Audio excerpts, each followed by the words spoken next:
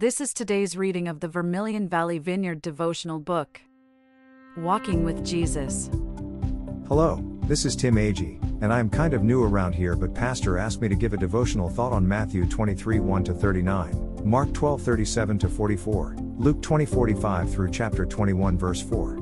Jesus spoke a great deal about the Pharisees and scribes in the New Testament. Matthew chapter 23 is a more scathing rebuke of them. He also spoke of it in Mark chapter 12 and Luke 20. Jesus is very clear in the Matthew account. He actually gives them 7 rebukes about their teachings and the way they are hypocritical in what they teach versus what they do. He actually outright calls them directly hypocrites at least 5 times. The book of Matthew was written to the Jews but also for us. They would have known instantly what it meant to them and their culture, so it's important for us to look at what it means to us and our culture. The point that Jesus was making was obvious: we should not be hypocritical in any way.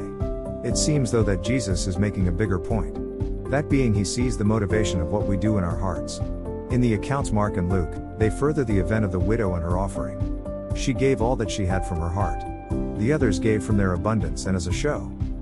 The takeaway is that as Christians, whether it's time, talents, or money, we should always give with a glad, open heart. Not a show for anyone, but to give back what God has so loving blessed us with. A final thought is that Jesus said to store up our rewards in heaven where moth and rust do not destroy. He also said that if you receive your rewards on earth, or if our motivation is for others to see, then we have been paid here and those rewards will not be stored in heaven.